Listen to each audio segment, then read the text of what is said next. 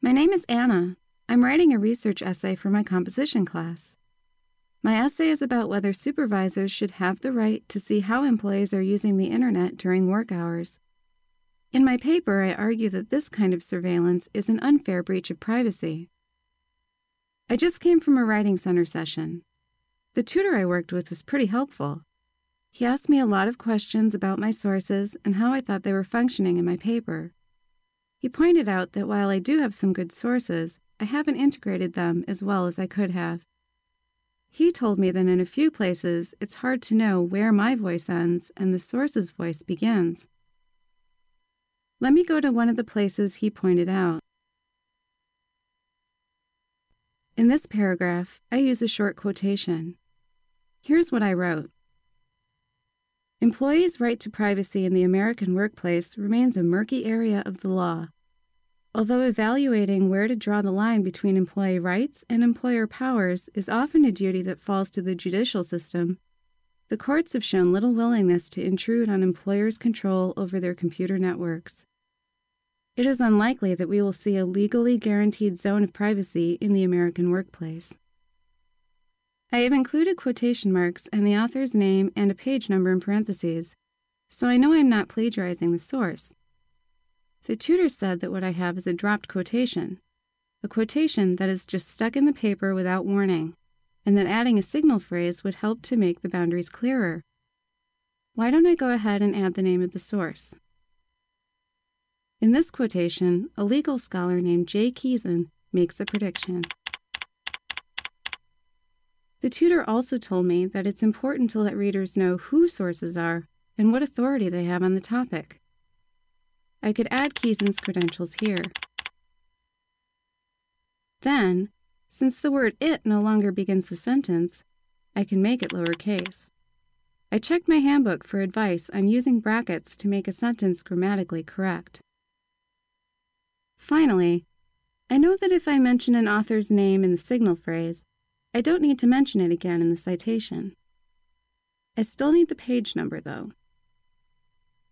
The signal phrase and the information in parentheses work together to form a transition from my words to my source's words, and back to my words.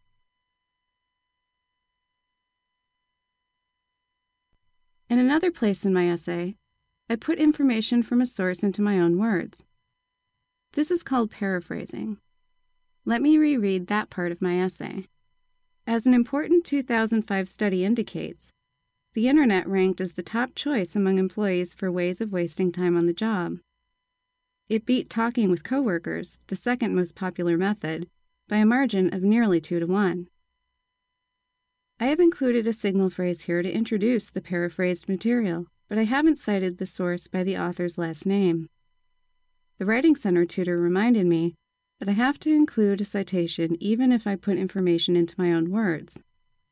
I'll add the author's name in parentheses. Fraunheim's article appeared on a website with no page numbers. I checked my handbook again and found out that it's okay in this case not to include a page number with the author's name. In another area of my paper, I have a long quotation that I need to format in MLA style. In the lead-in sentence, I include the author's name in a signal phrase, since it's his argument that I'm paraphrasing. But if a quotation is longer than 4 typed lines, I have to indent it 1 inch, like this. I'm going to use a colon instead of a period at the end of the lead-in sentence, because that's correct MLA style. Then I'm going to delete the quotation marks, which aren't necessary for longer indented quotations. Finally, I'm going to move the page numbers in parentheses to the right of the period. In MLA style, the parentheses go outside the final mark of punctuation, only after a long, set-off quotation. I worked with Anna in the Writing Center earlier today. She's a good writer, but integrating sources can be tricky. It helps to have a good handbook by your side and enough time to revise.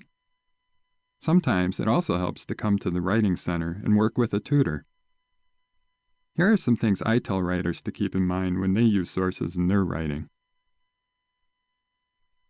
A signal phrase is a group of words that provides a transition between your words and the words or ideas of your source. Your handbook might include a handy chart of signal phrases like this one. This chart shows sample signal phrases and a list of verbs. Use an appropriate verb in your signal phrase. Is the source confirming or denying a claim? Merely suggesting something? Or perhaps admitting something? Think about the role your source is playing in your paper. Use brackets to make changes to quoted material. Brackets are helpful when you need to make something in the quotation clearer for your reader, or simply make your sentence grammatically correct. Include an in-text citation for any words, ideas, or visuals that come from a source. An in-text citation most often includes the author's name in the signal phrase and a page reference in parentheses. Be sure to give credit to a source even if you use your own words. You already know that direct quotations need citations. Remember that you need to credit the authors of any graphs, diagrams, or even cartoons that you borrow to help you make your own argument. Okay, well, I've got to get back to revising.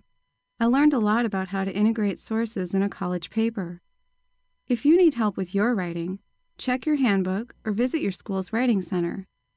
Good luck using sources in the papers you write this year.